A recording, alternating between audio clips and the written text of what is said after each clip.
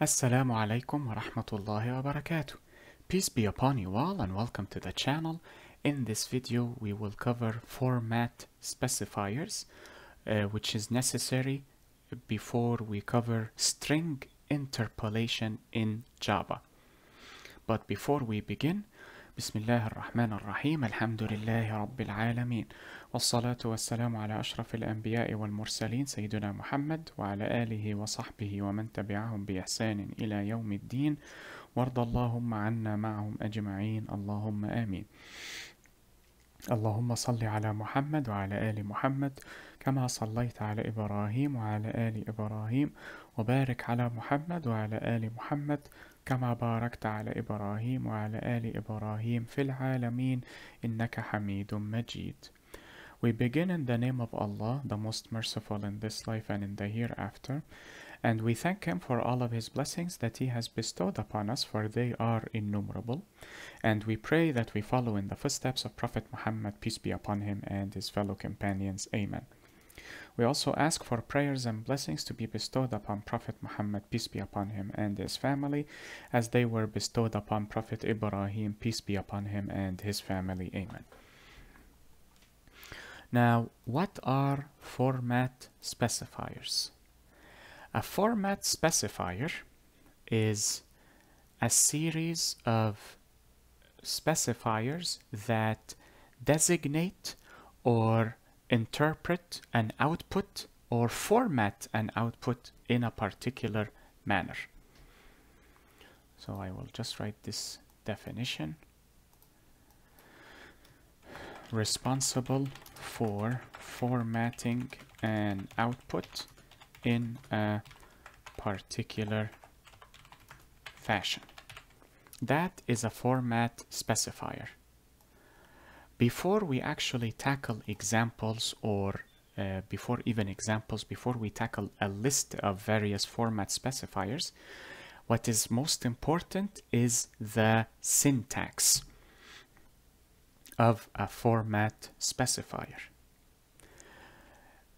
Now, firstly, these format specifiers are considered strings. And that means, just like the escape characters, they must be surrounded by double quotes. You cannot have them outside of a double quote. So these must be used to surround them. And you will have the format specifier here, like so. So just remember, they function similarly to escape characters. Now for the most important portion of this lecture, the syntax. Just as escape characters always begin with a backslash, the format specifiers always begin with a %sign. And of course, you have to surround all of it in double quotes, but since it is implicitly implied, there is no need for a set of double quotes. So you always start with the %sign. After that, without leaving any spaces, so that is why I will use different colors, you type in the argument index. However, this is optional. If you do not wish to use that, there is no harm in doing so. Followed by a $sign. After that, you have flags. These are also optional. You do not need to use them. After the flags, you have, let us use this color, the width of the format, and we will see what that means shortly. Again, this is also optional. Followed by the width, if you wish to control the precision, you add it after a decimal point. The precision in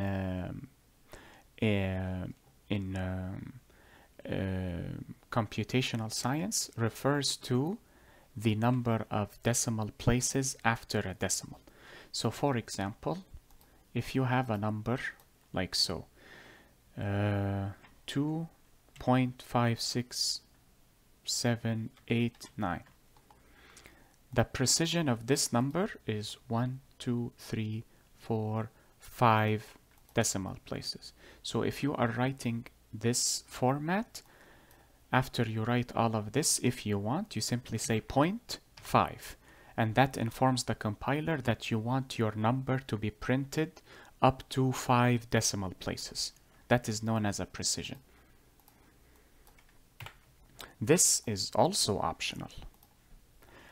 These are all optional information that you can supply to the format specifier. However, the last argument, you could say, or the last piece missing, that is mandatory. This is known as the conversion character. Some people call it type. Some people call it data. It is up to you how you wish to call it, as long as you identify what it is. That is what is most important.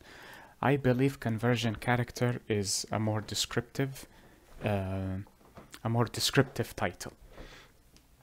So remember, the % is mandatory. Everything from the % to the conversion character is optional. You can add it, but you do not have to.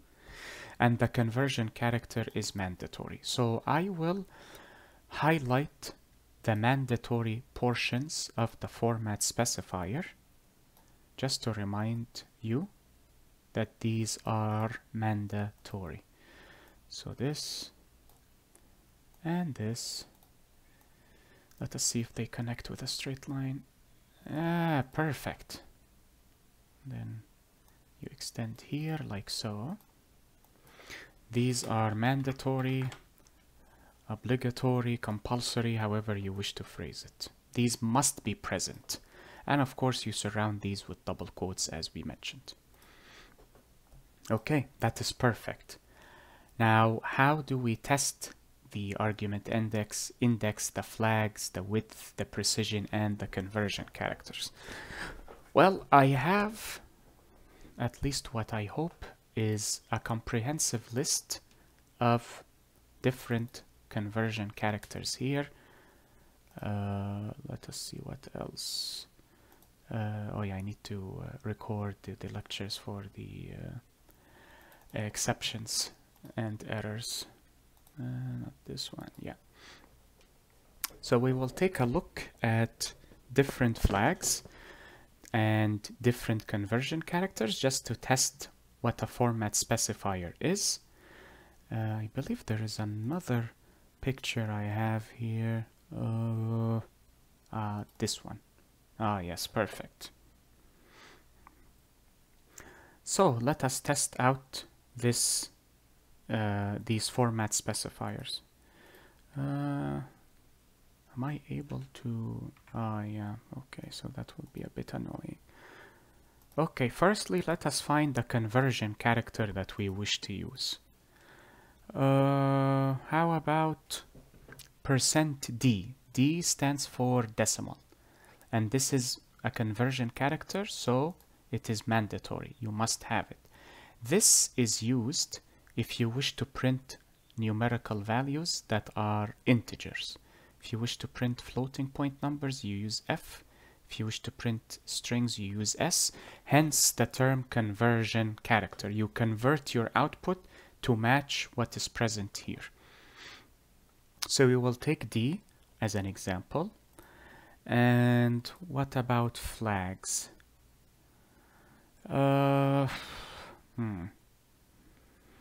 Let us use the plus sign as a flag. Feel free to experiment, of course. I will be attaching these documents or these pictures, if you'd like to label them as such, in the description beneath this video, bi'idhnillah, and God willing. So you can experiment as you see fit. These are conversion characters, so we decided to take decimal here. Are we missing anything? Ah, yeah, the argument index. These width and precision are numerical values, and so is the argument index. Actually, that is a good idea. I could highlight these with their types. So this is a number. This, I believe it was this color. This was also a number. If there are special characters, I will leave them empty. So flags are special characters. They could be letters and they could be special characters. And conversion characters are the same. So this is also a number. And precision is also a number. There we go. Oh wait, I need to match the color.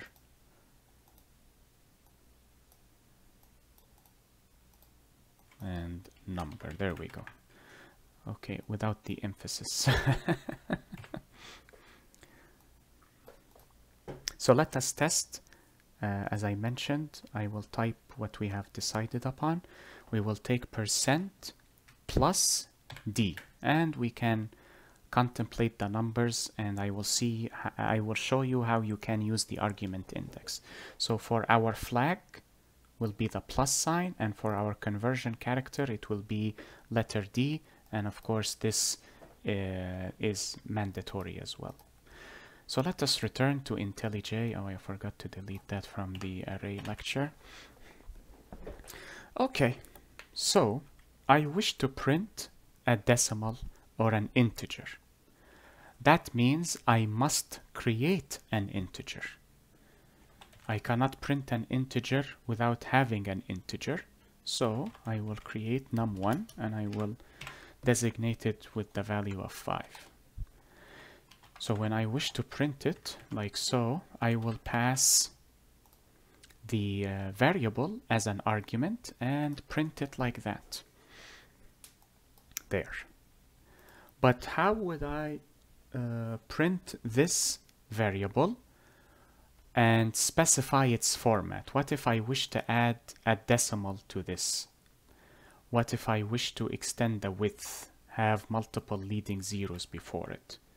Or simply have an empty space before it. Instead of having it on the left, it will be on the far right, just as an example. This is known as formatting. So what I would need to do is use the the format specifier, which is % plus D. And after you use that, you have to specify the variable that matches this type. So this is an integer. What is the variable that matches this conversion character? It is num1. So you can, after you write the format specifier, close it with the double quotes, then comma num1, like so. So what I will inform you of this error in a moment. So what happens is you create your format specifier, then a comma followed by the variable in which you want this specification to be applied to. So I wish to format this variable with these options, or these formatting specifications. So firstly, you create your format specifier as you deem necessary. After you are done, enclose them in double quotes, then comma, followed by, as an argument, the variable that you wish to format with this specification. The reason we have this error is because the print line method does not support format specification. You need to use a particular specific method for format specification. If you are familiar with the C language, you will probably answer the question, which is, which method should you use for format specification? And that is printf. That is the method that is used heavily in C to print anything, and you always rely on format specification. If you are new to C, or if you'd like to learn C, I plan on creating a tutorial for C soon, inshallah, bi'idhnillah, and God willing. Allah give me strength, Allahumma ameen. So firstly, let us print this without an argument index, without a width, and without a precision. You know what? Without even a flag. I just want to see the output with these two. And remember, these are mandatory, otherwise they will cause issues. You must have the percent sign and you must have the conversion character. Oh, and before I forget, this method is known as print format. The F stands for format, hence why it is used for format specification. 5. What I can do is place this within a string, so I can say the best Final Fantasy game was Final Fantasy V. I do not agree with this statement, of course. None of the Final Fantasies are that good anyways, but just for demonstrative purposes. Instead of using the concatenation operator, I place the format specifier where I need to place the num variable. So if we could represent this diagrammatically so that there are no confusions. The best Final Fantasy game was Final Fantasy V, which is in my opinion the worst of them. All of them are bad, to be quite honest, but that comes for the analysis and critique playlist, not here. Now I wish to add num1. If you are using print or print line, you would simply add num1 and that is it. But with format specification, you do not need to do so. You simply type in your format specifier, then type in the variable like so. This should be a comma, I apologize. Like so. Now the compiler, once the compiler reaches this portion, it knows that this is a format specifier. So what it does is it knows that this format specifier is referring to a variable, and it knows that this is the variable because it immediately follows the comma. I will show you later if how can you order different arguments through the argument index. So what it does is that it removes this from the output and places this. Oof. Oh, for God's sake. There we go. That is what it does. So this is what is known as linguistically as a placeholder. It is merely occupying this space to inform the compiler that this must be replaced with an actual value. And what is the data type of that value? That is where the conversion character plays a role, or when a conversion character plays a role. It informs the compiler that this argument must be of a data type integer. If there is a mismatch, the compiler will alert you that there is a mismatch. If this is a string, for example, it will alert you that you are using the incorrect conversion character. You must use the S conversion character if you wish to use a string. Or if this is a double, you must use the conversion character F, and so on and so forth. So I will just return this to here, like so. So let us display this and see what we have.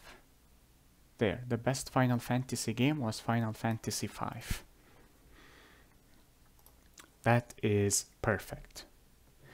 I will delete this simply so that you can see the different formatting specifications when we add a flag, a width, and a precision. I will add a plus sign here and print it. And as you can see, it printed a plus sign here as the, well, which one is it? Yeah, as the flag suggests, or as the definition suggests here. Okay, I wish to add a width. Let us choose a width of 10. Let us see what happens when I add a width of 10.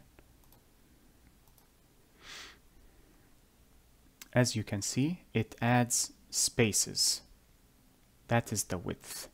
So if you wish to justify your content to a particular region, you can use the width argument. If you wish to occupy these with zeros, there is a specific, I believe a specific flag for it. Yeah, padding zeros. So instead of a plus here, you add a 0. Let us see what happens. There. Perfect. And how many zeros are there? 1, 2, 3, 4, 5, 6, 7, 8, 9, 10. It matches the width. Perfect. But I will stay adherent to the plus sign. Now for the precision. Decimal, and I will say 3. Let us see what happens. So this precision is now set to 3. Oh, okay, illegal format precision. Okay, because this is an int and this must be a double. So I will pass this as a double, and I will change this to F. There, 3 zeros. And as you saw, I was alerted to the error that I used the incorrect format specifier because integers cannot have decimals. Doubles and floats can, and they added the zeros for me. Perfect. Lastly, we will come to the argument index. How is this used? Okay, let us say I have multiple arguments here. So, let us create a string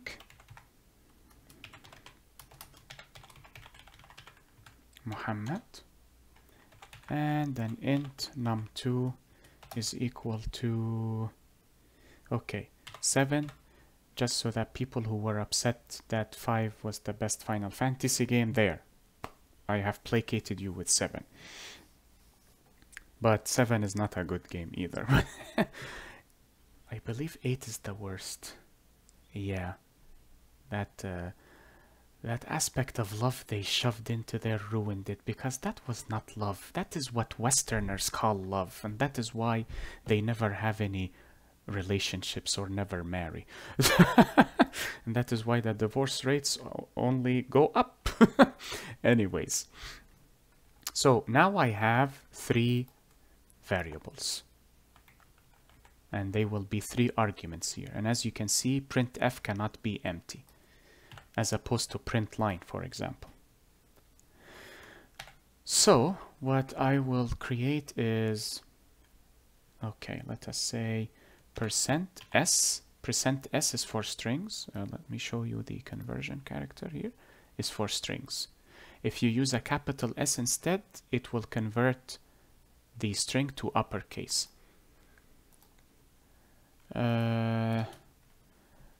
Plays, oh, sorry, I need to keep it within the plays Final Fantasy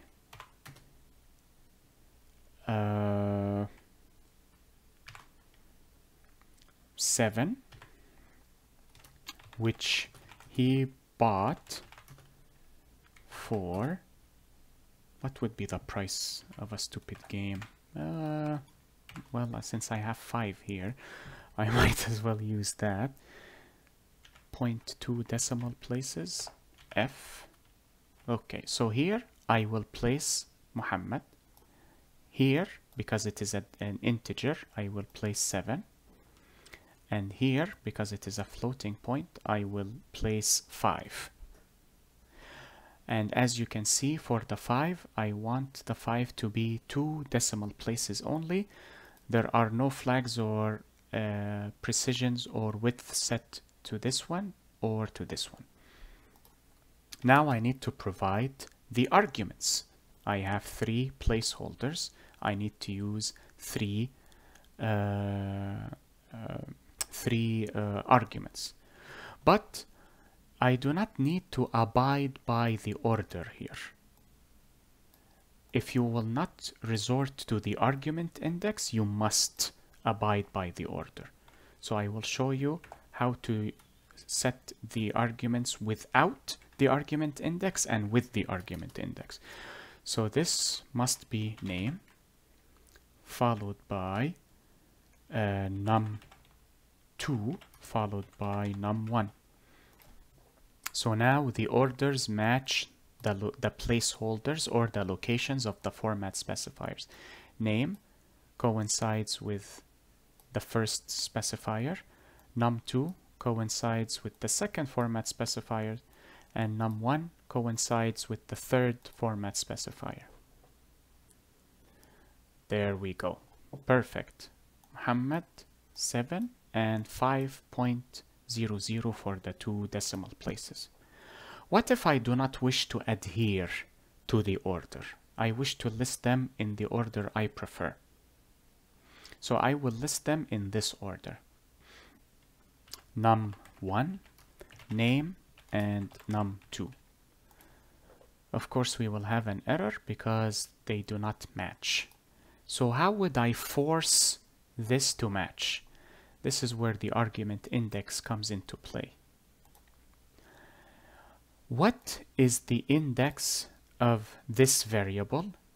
When you hear index, immediately think of arrays or the indices in arrays. Every index starts with 0. So the argument index in this scenario is 0. This index is 0. Yeah, this is fine.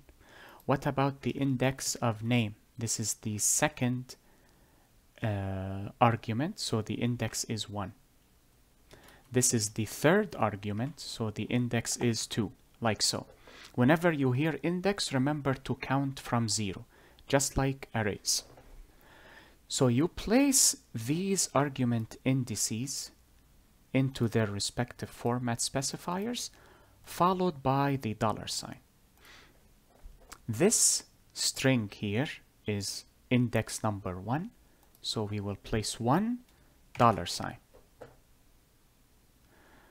And this is the this is index number 2, so this will be 2 $sign.